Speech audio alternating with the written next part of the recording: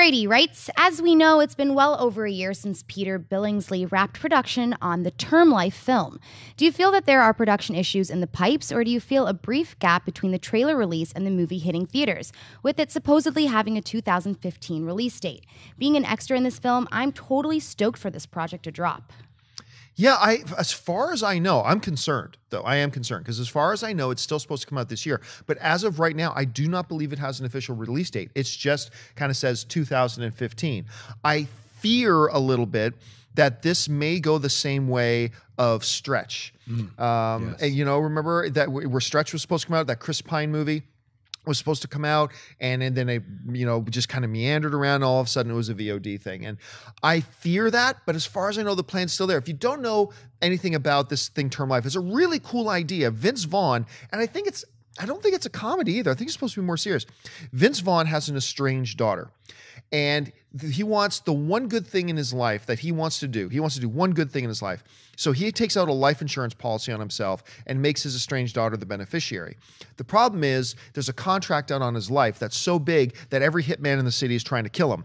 And his life insurance policy doesn't become vested or doesn't kick in for another 24 hours. So the movie's basically about him needing to survive just 24 more hours, stay alive, so that his daughter can get the life insurance. I think it's a great idea. I love to see Vince Vaughn in this type of role after seeing what he's been doing on the new True Detective. So as far as I know, it's still coming.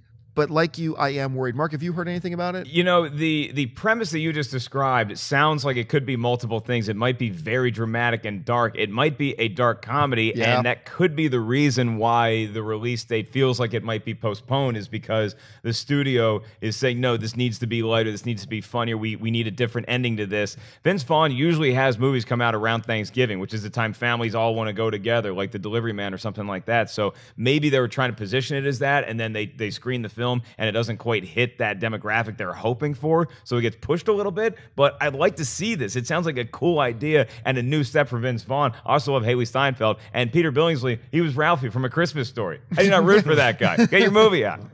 It sounds like a VOD release to me. I mean, no. I mean, not that. It sounds like that's what they're going for. I'd like to see it in the theater as well, but that there's nothing. Even the trailer got taken down, basically, is what we were talking about. Yeah, I couldn't find it anywhere, actually. Yeah, it just sounds like they're like, all right, if we don't hear about it in the next 2 months, it's not going to be coming out for Christmas. So maybe they're just pushing it to January or February as a release. You know, it's hard to tell, but I don't think it's going to come out in 2015. Do us a favor, guys. If you know anything about, if you've heard any other information, have some links to share, jump in the comment section and share them, because we would love to know.